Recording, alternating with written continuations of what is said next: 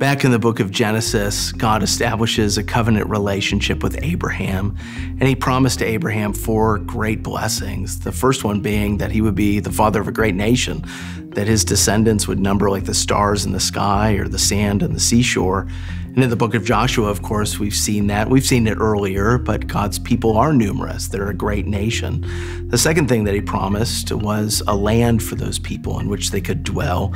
And of course, in Joshua, in those particular chapters, we see them taking possession of the land and distributing it. So there's another aspect of the Abrahamic covenant being fulfilled. A third promise there is that God will protect Abraham's descendants, that he will be their God, they will be his people, he'll be their shield and defender. And of course, everything we've read in the book of Joshua up to that point shows that God is the Lord of hosts and is fighting with them and for them as they take possession of the land.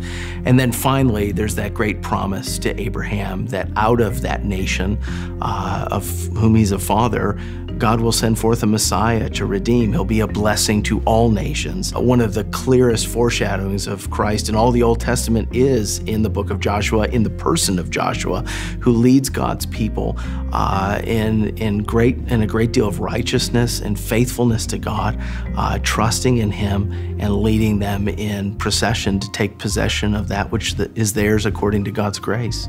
The covenant is a set of rules that governs the life of ancient Israel. And the primary covenant that governs the life of ancient Israel in the Old Testament is the covenant made at Sinai with Moses, the covenant of Sinai. Sometimes people call it covenant of Moses, Mosaic covenant. And that's a set of rules and regulations that govern the life of Israel. But you can't understand Sinai without going further back and understand where Sinai, how it fits within the Israelite history. And it comes from the Abrahamic covenant, the covenant made with Abraham. And so starting there, the covenant made with the towering tribal figure of Abraham is one where God makes a promise to him. And he says, this is what I'm going to do for you. I'm going to give you a progeny, lots of children, and they're going to become a nation. And I'm going to give you a land where these people can live. And of course, when they come into the land of Canaan that God gives them, the promised land, the land promised to Abraham, when you fast forward the storyline to the time of Joshua and when they conquer the land, and you read the story with this lens, you realize it was really God's doing, God's promise. And so that's the foundation. It was very important for the nation of Israel to realize that the land they received was the land that was the fulfillment of God's promise. It was not land that they had obtained on their own just because they wanted it or because they had fought for it. It was given by God. Before they even knew about the existence of that land, the Lord had promised it to Abraham. That was a lasting promise to his descendants, and now they were the ones who were inheriting that promise. And this is what Joshua kept telling them. He reminded them continually that this was the land that had already been promised to their ancestors, and now they were receiving it. And that promise of the land didn't stop at the nation of Israel alone, but it's also given to Abraham's descendants, even in the church today, to us, to you and me who believe in the Lord. Through Jesus, we will receive that promised inheritance, an eternal salvation that is unconditional in nature, which God has given to us, to each person who confesses that they believe, because we are the descendants of Abraham, the father of everyone who believes.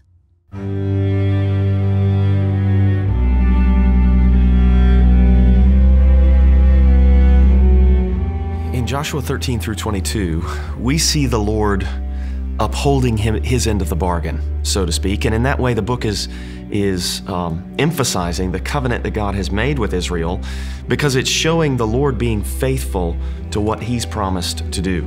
In fact, there's this remarkable statement here in Joshua chapter 21, verse 43, where the text reads, "Thus the Lord gave to Israel all the land that he swore to give to their fathers, and they took possession of it, and they settled there." And then it goes on, and in verse 45 it says, "Not one word of all the good promises that the Lord had made to the house of Israel had failed. all came to pass. And so the book of Joshua, by showing Israel conquering the land and then apportioning the land among the tribes, it's being emphasized that the Lord is giving them exactly what He promised to give them, and He's bringing to pass everything that He said He would do. And in that way, it's almost putting the ball in Israel's court, so to speak. It's putting the onus now on Israel to uphold their end of the bargain and to bring the character and likeness of God to bear on all they do in the land. And then as they seek to expand the borders of the land given to them, they're to make God known. And so in this way, I think the book of Joshua is showing the Lord as a faithful member of the covenant. He's a covenant keeper by bringing His word to pass. These are the chapters of the distribution of the land. Joshua, chapters 13 through 21, narrate the whole episode of the distribution of the promised land. And in these chapters, we're seeing the faithfulness of God to His covenant. And we're seeing Him fulfilling His promise from as early as the time of Genesis chapter 12. When the Lord called Abraham and told him, "Go from your country and your kindred and your father's house to the land that I will show you." This covenant with Abraham was remembered over and over, and God told the nation of Israel all the time, "I will give you a land." So when the time of the conquest came, the people had to keep trusting in God's faithfulness. And the people, without a doubt, would be remembering that God was fulfilling His covenant promise. In faithfulness and loyalty to His commitment, the beautiful time had arrived that their ancestors had longed for but weren't able to see. This is the relationship of these chapters with God's covenant. The book of Joshua is basically a book that tells about the covenant. God keeps His covenant. Beginning with the first chapter, the Lord said to Joshua, He reminded him that what Joshua was going to go through was part of the covenant that God had given to his predecessors, to Abraham, to Isaac, to Jacob, and now to Moses. And now also Joshua was the one chosen by God to claim God's promise. And if we continue to read chapter after chapter, the covenant is always repeated by God. In fact, even in chapter 1, the Lord commanded Joshua to remind the nation of Israel not to forget the law of Moses. And we know that the law of Moses is part of God's covenant. And then, in chapter 7, Achan's sin, God said that that sin was not merely an ordinary sin, but it was sin because it violated God's covenant. And then in chapter 8, Joshua instructed the nation of Israel to remember God's covenant on Mount Ebal. And there he wrote again God's covenant and read it to the whole nation of Israel. And in chapters 13 through 21, which was the division of the land, there was the climax of the fulfillment of that promise. Not only the promise of land, but as it turns out, also the promise of offspring from one man, Abraham, now becoming one nation, 12 tribes, and also the promise of land that now was truly given by God to them. Each tribe possessed their own land, and they enjoyed the promise that God had given to the nation of Israel. So the book of Joshua, if we read it from chapter 1 to the last chapter, all of it talks about God's covenant.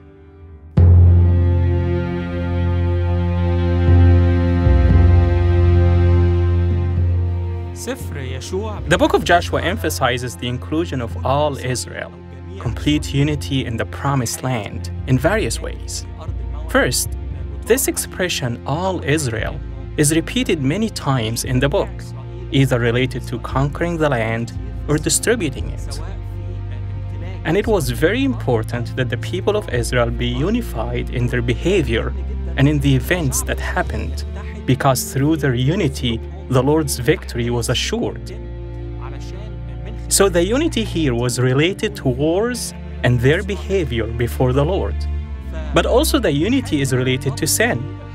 When an Israelite sinned, the consequence was that all the people were affected somehow by this sin.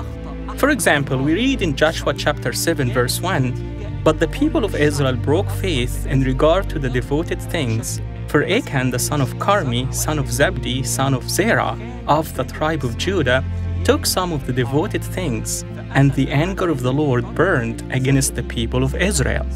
Note here the explanation given by the scriptures that the people of Israel broke faith in regard to the devoted things. Actually, the one who stole and broke faith was Achan, son of Carmi, and he was mentioned by name. But it asserts here that the punishment of this sin and its consequences included all Israel, not only in the punishment, but in the sin itself. In the sight of the Lord, all of Israel cooperated in it.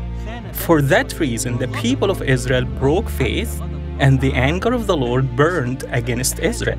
So the union here is not only related to conquering and distributing the land, but also to the sinful behavior in the sight of the Lord that all Israel cooperated in.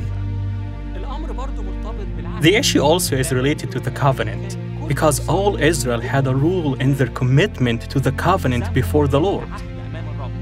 That's why we read, for example, that Joshua gathered all Israel, gathered all the tribes of Israel in chapter 23, verse 2, and chapter 24, verse 1. He gathered all the people, all Israel, to renew the covenant with them before the Lord, and to remind them of the warnings related to the covenant that the Lord had made with them.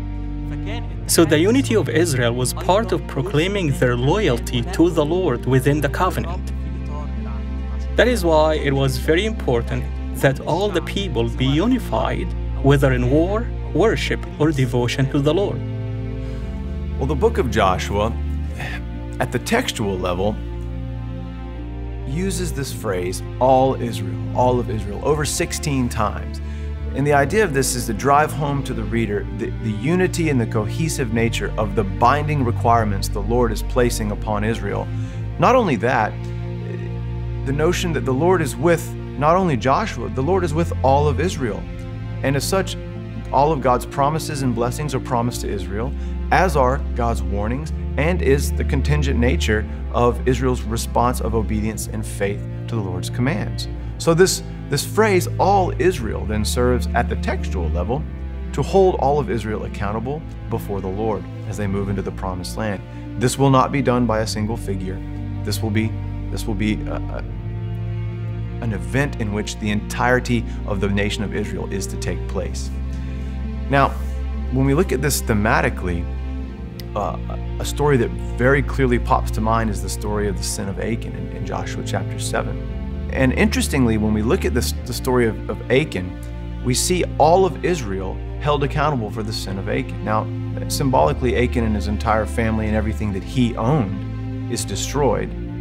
So in some sense, Achan pays for his sin through the death of his family and himself. However, all of Israel is called on to bear witness to this, and all of Israel cannot move forward until the sin of Achan is dealt with. Now, all of Israel is also called to remember the sin of Achan. This is not something that can be forgotten and dusted and swept under the carpet. Israel must live with this before itself. And this is seen in two different ways. The first is that the name Achan is closely associated with the noun Achor, right? Which means trouble. Which, when we get into 1 Kings, you see King Ahab calling the prophet Elijah a troubler, right? Well, then, to which Elijah turns around and calls Ahab the troubler. Either way, in the Hebrew language and throughout the Hebrew's story, this notion of Achor, related etymologically to Achan, lives on, is remembered as the troubler. So all of Israel is called to constantly remember the sin of Achan through this use of this name. Secondly, we see that the sin of Achan is to be memorialized in the same way that the crossing of the Jordan was memorialized with a heaping of stones. And in the same ways we'll see the Transjordan tribes raise a stone to express their unity with the other tribes. So too is the sin of Achan held before all of Israel in a physical monument, which is this stone pile raised to commemorate the sin of Achan. And interestingly here, the text tells us that in his sin, Achan has crossed over. What has he crossed over? In the same way the Israelites crossed over the Jordan River, Achan has crossed over. He has violated the covenant commands of the Lord in disobeying God and hiding loot. So Israel, all of Israel, is called to remember through the use of these visible symbols. Israel is called to remember the sin of Achan. All of Israel had to deal with Achan's sin. All of Israel stands before the Lord, and all of Israel must give account for her obedience or lack thereof. There are two other ways in which all of Israel is highlighted. As Israel moves into the promised land, all of Israel is to be cared for. Not some of Israel, not the leaders, not a particular class or tribe. All of Israel is made much of in the book of Joshua. Two examples in which the Lord cares for all of Israel, not just some of Israel, can be found in Deuteronomy 25 and Leviticus 25. In Deuteronomy 25, we have levirate marriage vows. In this case, should a woman's husband die, the nearest brother of her husband is to take her as his wife in order to perpetuate the family name. And in this we see, as Israel moves into the promised land, the least of the community, those who are most vulnerable, those who are most likely to be forgotten or marginalized, are to be cared for. There are provisions made for all of Israel. Secondarily, we see in Leviticus 25, here the land is cared for. A major ingredient and component of Israel was the geographical location, their land. This is the inherited, promised, covenantal blessing of the land. The land is to be cared for. So should a member of Israel lose their land due to hard times financially or some disadvantageous situation, their nearest kin was to step in and care for them. These are just two examples of which the Lord has continually made provision, not for some of Israel, but for all of Israel.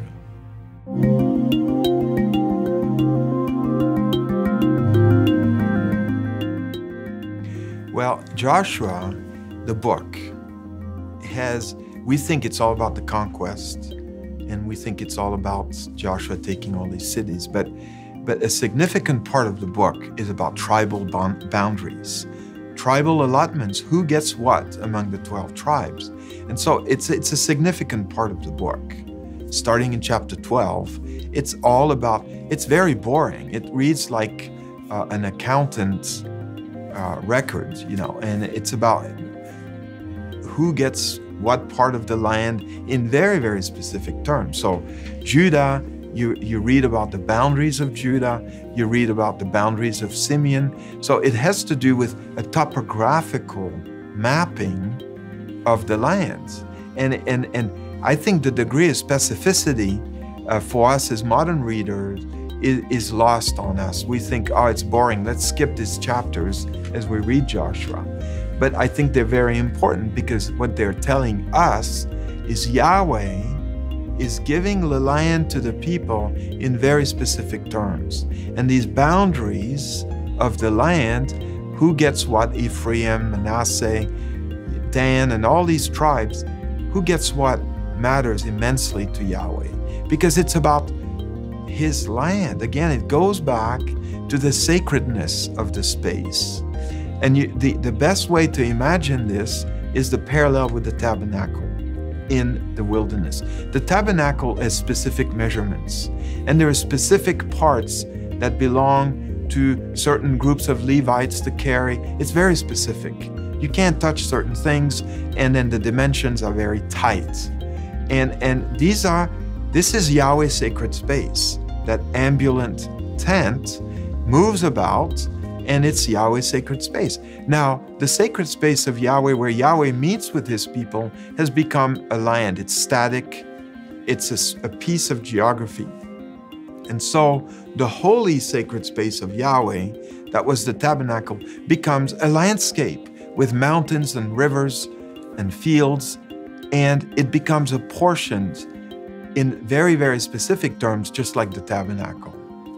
And then you see later on in Israelites' history that you do not mess with tribal inheritance. This is something that Yahweh gave to the tribes. And some kings will flex their muscles to steal land from other people, and they get condemned for that.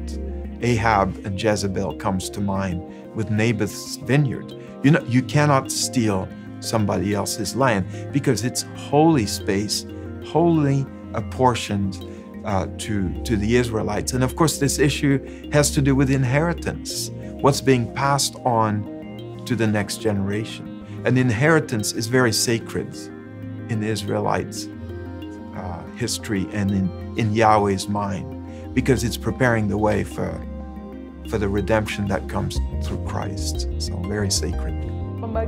The division of the land in the book of Joshua was something that was very important, because that division of the land proved that the Lord actually fulfilled his promise.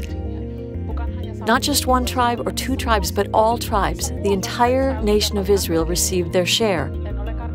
And because of that, each of these tribes then became a part of the community that was tied exclusively to the Lord. They had responsibilities toward God, and they enjoyed every blessing that the Lord gave them. So this division of the land was something that was very important, very crucial in the book of Joshua, proving that God did not forget even one of his children. Every tribe received the inheritance that God had promised them. As the writer of Joshua lifts up a model for how he wants his audience to reaffirm what God wants for the people of God so that they can move the kingdom forward, one of the things he does is he wants first every tribe to know what part of the promised land they are to possess. They're to go back there. They're to occupy it again. It is to be their orientation in life. And from there, they're to build out. But even more than that, Israel as a whole, the whole nation is to respect those allocations of land that were given to the people of God and various tribes.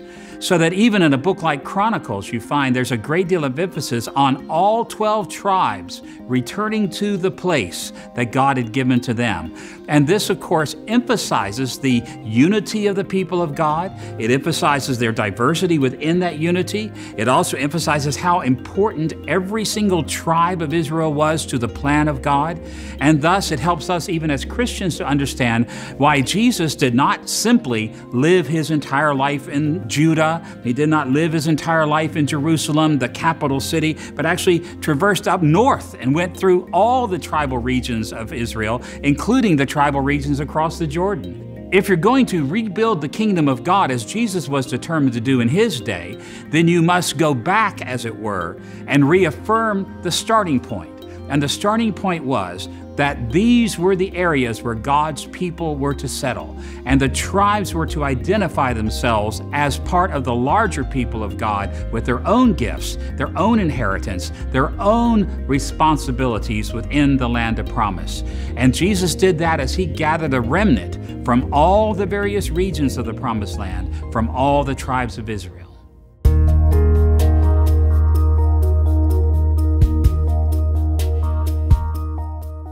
In the book of Joshua, each of the 12 tribes receive an allotment of land once they enter into the promised land, or in the case of the Transjordan tribes on the other side of the Jordan. However, one of the 12 tribes, the priestly tribe, the Levites, did not receive an allotment of land per se. And so right away we see that this tribe of the Levites was categorically different than the other tribes, the other 11 tribes. As such, their interaction with the promised land and their value therein is going to be categorically different as well. As we mentioned, all 11 receive an allotment of land. The Levites receive, per the text, offerings by fire. Their inheritance is not land. Their inheritance is deemed an offering of fire. Now, this phrase is used throughout Leviticus 1 through 7, and it denotes various kinds of burnt offerings. It can also denote other types of offerings, grain and gift offerings as well. But the idea is that Israel's priestly tribe will be interacting and symbolically different than the other tribes in the Promised Land. Further stipulations for the Levites in the Promised Land are given in Deuteronomy 18, 1 and 2. In Deuteronomy 18, 1 and 2, we're told that the Levites are going to live off of their neighbors' sacrifices. Their livelihood will not come from their working their own particular plot of land. It will come from the sacrifices of the Israelites as they come in obedience to worship of the Lord. And in verse 2 of Deuteronomy 18, we're told the Levites' inheritance itself will be the Lord. The Lord himself will be your inheritance. In chapter 21 of Joshua, we're told that the Levites, instead of being given one land that belongs to their tribe, they're given cities inside of the other tribe's land. In these cities, the Levites can live, receive sacrifice, and live off the neighbors' sacrifices that are brought to them. They also are allowed to raise cattle for their own consumption on some land outside of the city. And so again, we see that the Levites' interaction with the promised land is categorically different than the other tribes. The designation of these tribal cities for the Levites in chapter 21 has this dual effect on this different category of tribe, these Levites. The first effect that it has on the Levites is that it severely limits their possessions, physically underscoring the fact that all that they've received, all that Israel has received, is from the hand of the Lord. It's not their own doing. So the first effect of the Levites simply inheriting cities as opposed to an entire land is that they're reliant upon others. The second effect is that the Levites themselves physically become symbols of God's presence, first of all, locally among the other tribes. And then Israel becomes a symbol of God's presence amongst neighbors who do not worship the Lord. The Levites become these constant physical, tangible reminders of Israel's devotion exclusively to the Lord, and reminders and encouragement that in fact the Lord is devoted to Israel as well and has placed his representatives, the Levites, those who commune with him directly, in their midst for their good. The people of the tribe of Levi were the ministers of God among the nation. Some in Aaron's family were priests who ministered in the temple. Others were singers, water carriers, but in one way or another, they were the ministers of God. So when the distribution of the land came, they gave no land to the Levites. Instead, they received a tithe from all the other nations, from their brothers. The tithe of their brothers was for the tribe to maintain itself. And at the same time, they would receive land and cities from their brothers. This was God's way of saying that he didn't want his ministers to be isolated from the people, that he wanted his ministers to be among the people. It's interesting to see that God graciously placed his ministers among the people. But then, in Numbers chapter 3, verses 12 and 13, there is a very interesting text. God says that he had consecrated all the firstborn sons of the animals and people to himself once they were free from slavery in Egypt. Then God raised the Levites as substitutes for all the firstborn in the rest of the tribes. And he says in this text, "They shall be mine, for all the firstborn are mine." This was a special way of being dedicated to God. It was a special way to serve him and to serve among their brothers. When we read of the apportionment of the land in Joshua, we find that the tribe of Levi was not given an apportionment of the land. And this is because the tribe of Levi belonged peculiarly, especially to the Lord.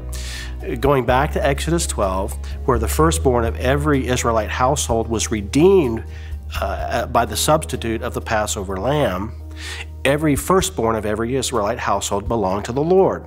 But instead of taking the firstborn of every Israelite household into his tribal service, God gathered as a substitute for the firstborn the whole tribe of Levi. So the whole tribe of Levi belongs peculiarly and especially to God in the service of the tabernacle and all of the worship that went with it. And you even see in the book of Numbers how the counting of the firstborn is calculated in relation to the number of the tribe of Levi, so that there is to be a specific one-to-one correspondence. But it would be remiss to say that Levi had no inheritance. Even though they didn't have land given to them specifically, they had the land of the tabernacle, they had the vicinity of the tabernacle. In fact, they had God himself as their inheritance, as they belonged to him as the tribe set apart for priestly service.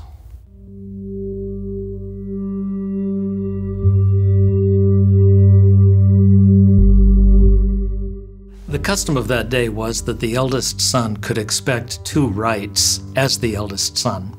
The first of these was the right to rule, in which, after the death of his father, he would become the patriarch of the family. The other was a double portion, in that he would receive twice as much as any of his other brothers. In order to show that these two features were operating within Israel's history, we go to the story of Jacob and Esau, where even before they're born, it is said that Esau would serve, the elder would serve the younger. And so the right to rule would go to Jacob instead of Esau.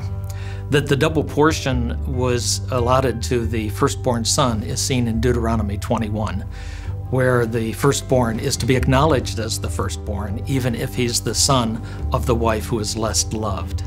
Esau lost these privileges probably when he sold his birthright to his brother for a bowl of red stuff. And he certainly lost the right to rule when his father blessed his brother instead of him.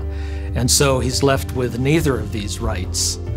When we fast forward to the blessing of Jacob upon his grandsons, Ephraim and Manasseh, we see that again, Ephraim is placed above Manasseh in the blessing. But when we come to the next chapter, Genesis 49, we see that the blessing is bestowed on Joseph.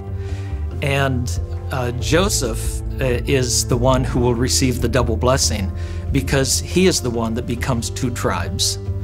Judah would receive the right to rule. The firstborn was passed over because of his sin, and Simeon and Levi were passed over because of their sin, their violence. And so Judah has the right to rule, and Joseph has the double blessing.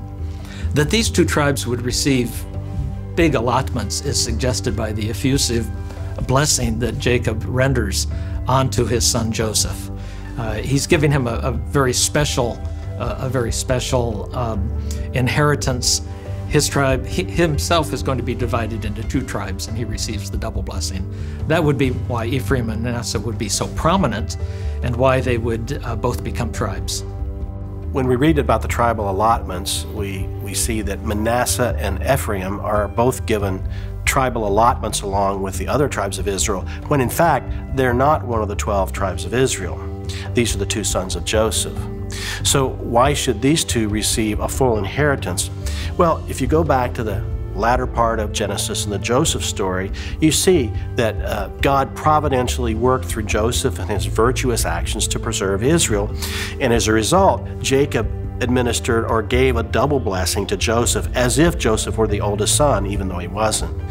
And the way this plays out is that Joseph's two sons receive a full inheritance each, which add up to the double blessing that Joseph was given by Jacob.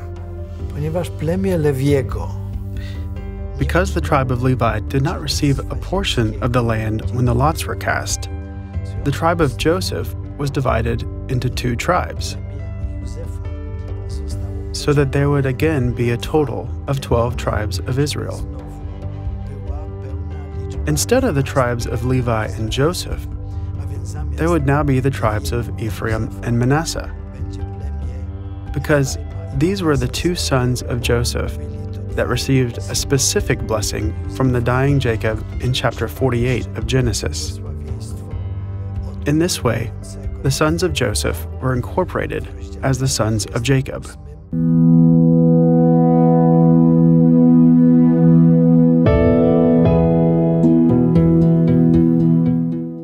The story of Zelophehad's daughters give us a sense of how the law was apportioned, particularly with concern for the needy and the vulnerable and the poor in the book of Joshua.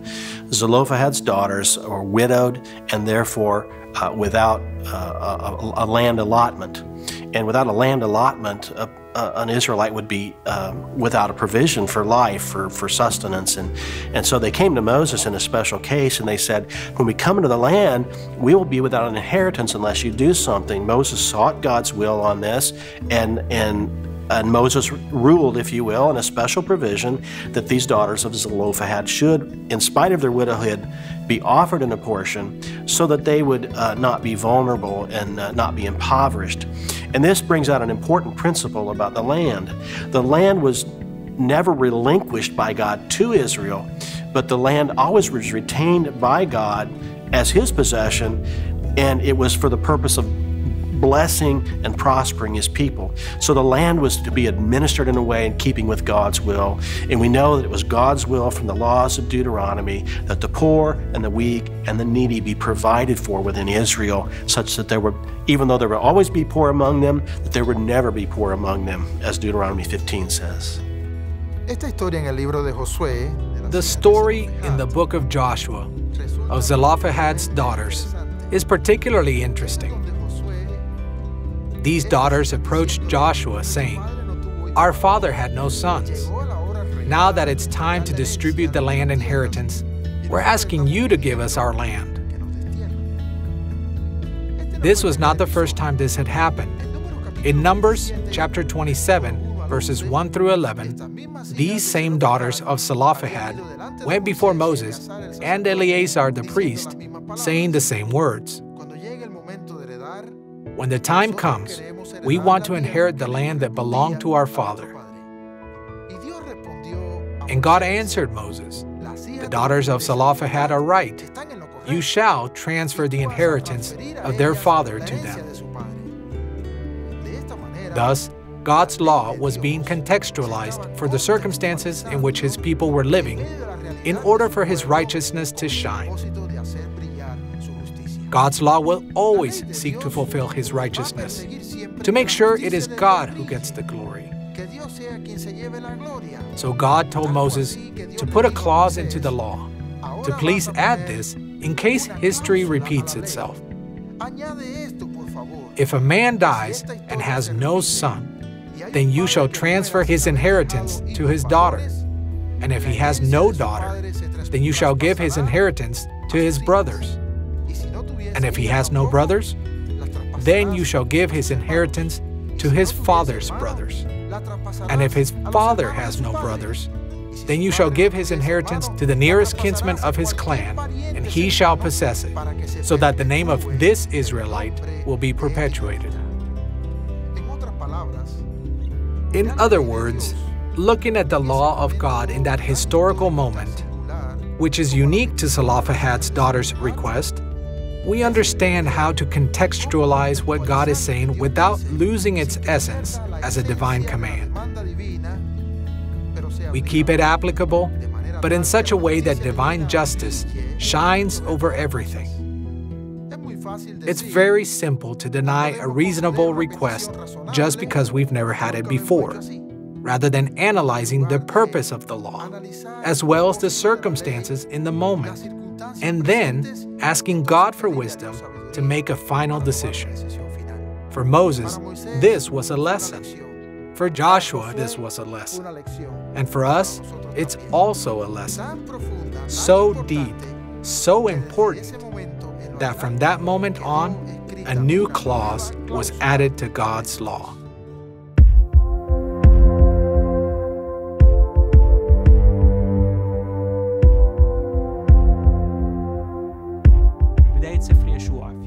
From the beginning of the book of Joshua, the Lord asserts that all Israel be consecrated before the Lord, and all Israel be prepared for war, and all Israel be united in worshiping the Lord. That's why, for example, in chapter 22, we see that the tribes to the east of the Jordan, the Reubenites and the Gadites, and the half-tribe of Manasseh, built for themselves an altar as a witness before the Lord. The rest of the tribes on the west side of the Jordan thought that these tribes had rebelled against the Lord by building an altar other than the one in the tabernacle of Moses. What happened is that Joshua addressed this issue by sending Phinehas, the son of Eleazar the priest, and sent with him 10 chiefs of Israel to evaluate the situation. The result was a reassurance of the unity of all Israel in their worship of the Lord. Consequently, the unity of Israel, all Israel together, was very important regarding conquering the land, distributing the land, and worshiping the Lord. It was a very important issue before the Lord. Now, while there are numerous themes that emerge from the book of Joshua, one particularly compelling theme that I see time and again in the book of Joshua is this question of corporate solidarity or national unity. This notion that Israel stands or falls together. Now, this notion of national solidarity, national unity, corporate solidarity was adumbrated all the way back in the book of Deuteronomy, prior to Joshua's leadership.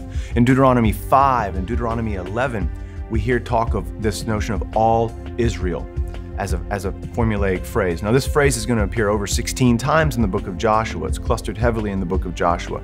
This idea that there is this building of this national unity, this corporate identity.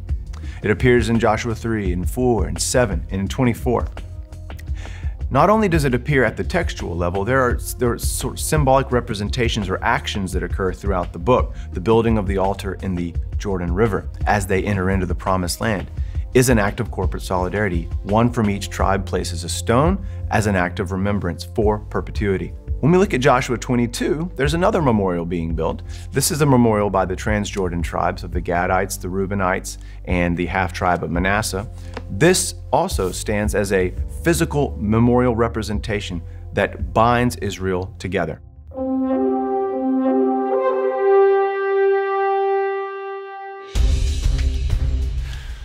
When we think about the question of how Israel's land inheritance is fulfilled in the first and second comings of the Lord Jesus, we really have to go all the way back and start with Adam. And what I have in mind here is the way that the Lord, when He made man and woman in His own image and likeness, He blessed them and said to them, "Be fruitful and multiply and fill the earth." So they're to fill all the lands with those who bear the image and likeness of God. And then He told them to subdue the earth and to have dominion over the animal kingdom. And it's very interesting in Joshua chapter 18, verse 1, when the people of Israel have come into the Holy Land, there's this statement at the end of Joshua 18:1 that says the land, and in Hebrew this is Eretz, it lay subdued, and it uses the same term from Genesis 1:28 before them, so that what Adam was supposed to accomplish for all the earth, to subdue all the earth, Israel, as they've come into the land is subdued before them. And I think that probably Adam's responsibility in subduing the earth was to expand the borders of the Garden of Eden until all the world was like a place where God was present with His people. And then similarly with the people of Israel as they come into the land of promise, I think their responsibility is to expand the borders of the land until all the world is covered with those who live in God's place as God's people under God's law.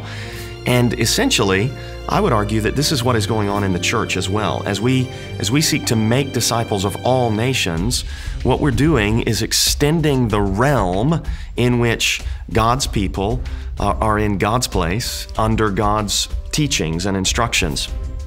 And so Jesus has opened up a way for all nations to be incorporated.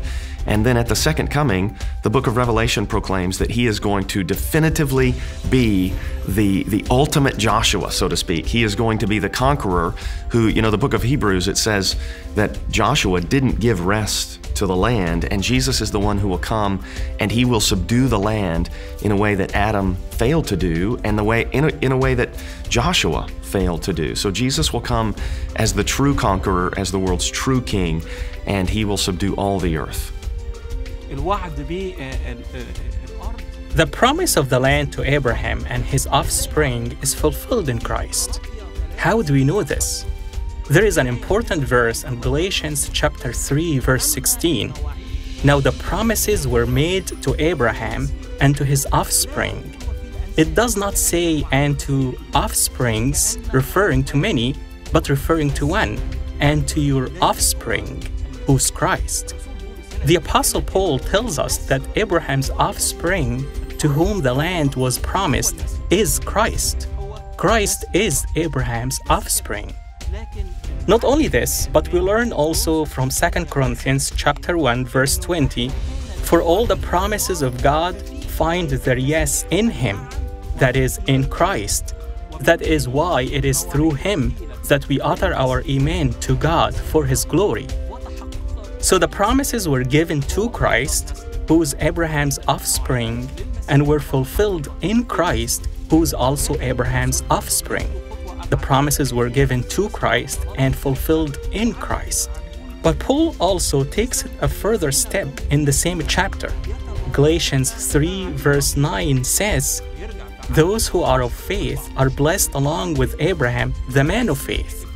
And then in verses 13 and 14, he says, Christ redeemed us from the curse of the law by becoming a curse for us.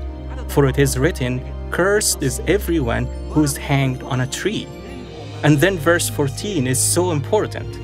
So that in Christ Jesus, the blessing of Abraham might come to the Gentiles, so that we might receive the promised Spirit through faith. Paul here tells us that we, as believers in Christ, receive Abraham's blessing by faith, the promises given to Abraham. That is why Jesus, for example, said, Blessed are the meek, for they shall inherit the earth. Even Abraham himself, as we learned from Hebrews 11, was not looking forward to the land as the final fulfillment of the Lord's promises to him. That is why we learn that he was looking forward to the city that has foundations, whose designer and builder is God. We also learn from Hebrews 11 that the patriarchs, Abraham, Isaac, and Jacob, all died not having received the things promised, but having seen them and greeted them from afar, and having acknowledged that they were strangers and exiles on the earth. So although the fathers and then Israel possessed the land of Canaan, they lived as strangers on earth, for they desired a better heavenly country.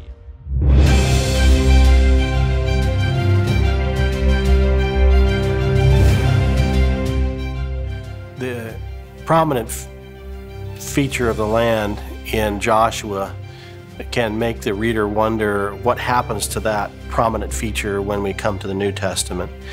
And the simple answer is that all that the land represents in the Old Testament, which is God's inheritance to his people, is God himself in the New Covenant in Christ. Ephesians 1, for instance, uses that very language, that we have been given an inheritance through our elder brother Jesus Christ. We have been adopted as sons, and so that all is his is ours by right of divine grant from God the Father. And that is then effected through the gift of the Holy Spirit, which is described by Paul as a down payment. But of course, the gift of the Spirit means the gift of God himself. So that in Christ today, we have all that the land represented potentially, because we have God himself as our own, him dwelling in us and we dwelling in him through Christ. Now, at Christ's second coming, you see the outward manifestation of all that is ours now in the heavenly places in Christ, so that the earth becomes full of the glory of God as the waters cover the sea. The kingdom of this world becomes the kingdom of our Lord and of his Christ. And so in the end, in the consummation of all things, you see a new heavens and earth, where the whole earth is God's kingdom or his reign or his dominion, physically present with his people, bringing to full expression our inheritance that is ours in God's plan in Jesus Christ. Throughout the Old Testament, we have the promise of the land to Israel, and that raises the question, well, how does that apply to us as believers? But in Galatians chapter 3 and verse 14, it says that the promise to Abraham is fulfilled among us in terms of the blessing of the Spirit, which of course Paul says elsewhere is the foretaste, in Greek the arhabon, the down payment, the first installment of our future inheritance. What is our future inheritance? Well, we participate in this promise. If you look in Revelation chapter 21, where it describes the New Jerusalem, I mean, are we New Jerusalemites? Will not all of us who are followers of Jesus, who are spiritually children of Abraham, also participate in this inheritance? Well, you know, today we may say, well, who gets the land? Does Israel get the land, or do we as spiritual heirs of Abraham get the land? It's going to be pretty big. I don't think we're going to have to worry about whether there's room for us or not. And I believe, in light of Romans chapter 11, that yes, as Gentile believers, we've been grafted in to the heritage of the patriarchs Abraham, Isaac, and Jacob. But my understanding, and I know not everybody agrees with this, but of Romans 11:26 is that there will be a turning of the Jewish people also in the end time. and that those Jewish people who turn then will be grafted back in. And so it looks to me like God has a way to wrap it all up together.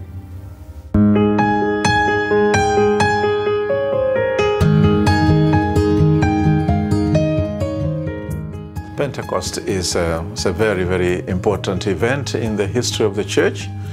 And like the call of Abraham, the exodus from Egypt, the cross and resurrection, although these belongs each to a particular period of history, but these are the events that shed light on some dealing on how God dealt with men throughout history. With regard to Pentecost, this is the great turning point in history. Here, with Pentecost, we have the truth that Christian era is distinctly the age of the Spirit. At Pentecost, the disciples received the power, and this power was meant to enable them to preach the gospel and extend the kingdom of God. And men were brought together and for the fulfillment of God's mission in the world. Its significance can be seen as that which is demonstrated in the whole plan of God. So Pentecost is the fulfillment of what was promised, the coming of the Spirit, and its significance can be seen as that which is demonstrated, is that which demonstrated the plan of God. So Pentecost set the pattern or direction of the church on what was to come for the church age as a whole. The significance of Pentecost and the founding of the early church is that it set the direction for the faith. And this is a continuity that Pentecost has with Old Testament passages which pointed to the fact that this gospel was going to be preached in the whole world, and that would include all of the world's peoples, even going back as far as Abraham. So Pentecost is a way in which we find out where our faith is going to go, and it's going to go to the ends of the earth because people from all over the world come together and receive this gift of the Holy Spirit, and then they go back to where they live, and the gospel spreads all over the world among many different languages and people groups.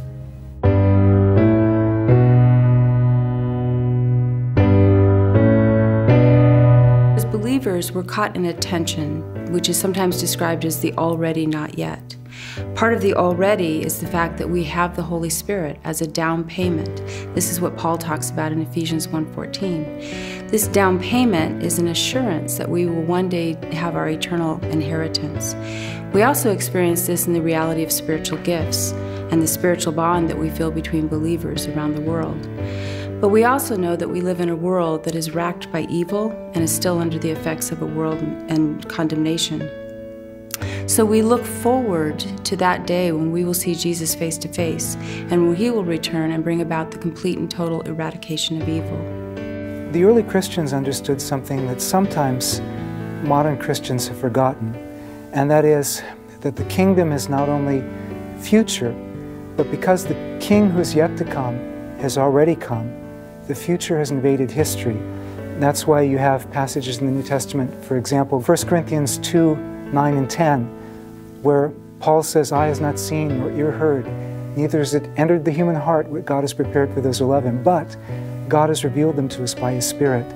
Or in 2 Corinthians and in Ephesians 1, he uses a term that often appears in business documents or a down payment, says that we have received the first installment of our future inheritance by receiving the Spirit. We have received a foretaste of the future world because we're not just expecting a future resurrection and a future Messiah, a future King. We're expecting a King who has already come, who has already been raised from the dead. And therefore for us, we have a foretaste, and we need to live like the people of the future age. We need to live for the future in this present age to let the world have a foretaste of of what heaven is going to be like. You know, one of God's great gifts at salvation is the gift of the Holy Spirit. And the Bible speaks in so many different ways about how the Spirit ministers in our lives as Christians to ultimately bring us to conformity to the image of the Lord Jesus Christ. Ephesians 1 talks about the fact that we're sealed by the Holy Spirit, which gives us the assurance that our salvation is a permanent reality. I didn't do anything to earn it. I can't do anything to lose it. And God gave the Spirit as a down payment to ensure that my salvation will reach fruition. I am going to be like the Lord Jesus Christ because of the promise of the Holy Spirit.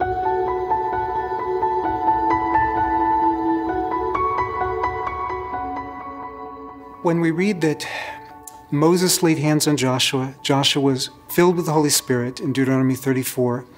He's filled with the spirit of wisdom, and that's so that he can lead God's people. We also read elsewhere in the Pentateuch that God filled someone with the Holy Spirit of wisdom so that they could do artwork and exquisite work on the architecture of the tabernacle.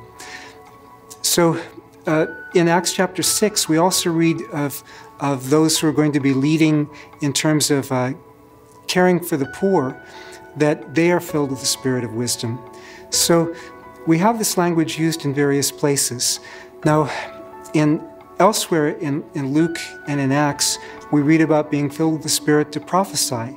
In Ephesians chapter 5 and verse 18, in the context, it says, "Don't be drunk with wine, but instead be filled with the Spirit," and then describes what that is to look like, where you're praising God, you're thanking God for all things, and you're serving one another.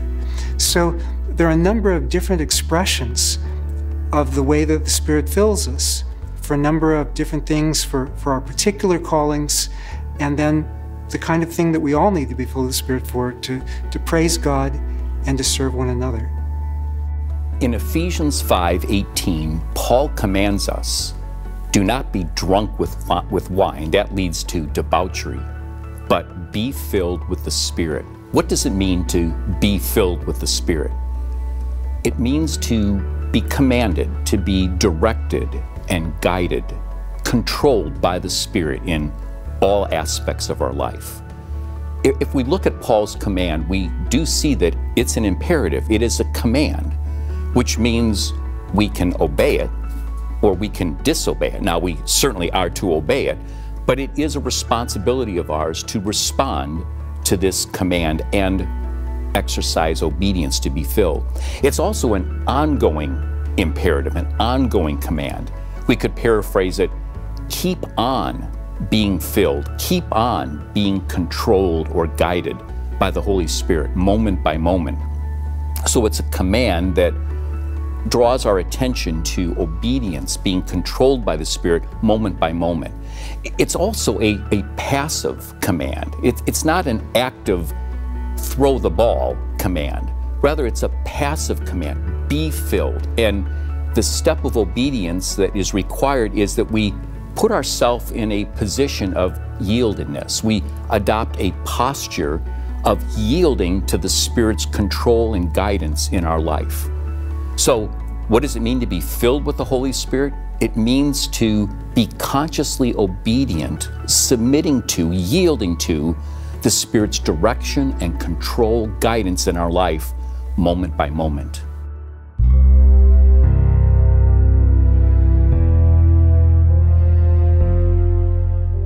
It's really hard for us to try to describe the new heavens and the new earth, because there are a number of biblical passages that present it in different ways. And I think one reason for that is you have to describe it poetically, you have to describe it artistically, because it's on a greater level than anything that we can normally understand. I think that's why 1 Corinthians chapter 2, verses 9 and 10 tells us this: "Eye has not seen, neither has ear heard, neither has it entered the human heart the things that God has prepared for those who love Him. But God has revealed them to us by His Spirit." We have the foretaste, not so much in words, but the foretaste of God's presence that reminds us what a great future God has in store for us. And so all these images that we we have in the prophets and in the book of Revelation are just a foretaste of the glory that awaits. What will the new heavens and new earth be like? Well, in one sense, we don't know, because it's up to God, and God has surprises. He gives us a detailed description of the new heaven and the new earth in Revelation 21 through the first part of 22. But that's a visionary description. It's symbolical. It's, for instance, the city is in the shape of a perfect cube, which is the shape of the Holy of Holies in the temple in the Old Testament. So that's symbolical of the holiness of that new order. We also know that it will be a transfiguration of this present order, just as Christ's resurrection body is a transfiguration of his pre-resurrection body, and that's the pattern for our resurrection, but also for the entire cosmos. So we know there'll be some continuity, but it's up to God exactly what he's going to do. The point is to trust God rather than to calculate the details. What will the new heavens and new earth be like? We don't have every detail about it, but the Bible tells us a whole lot. In Revelation 21 and 22 particularly, it speaks of heaven coming down and becoming part of earth. And one of the things I'd like to emphasize there, it's not as if the earth goes away. It's a new heavenly world, if we can put it that way. And this new heavenly world is a place where God is always present. It's a place where the Bible says there's no more tears, there's no more pain, there's no more suffering. Most especially, there's no more sin.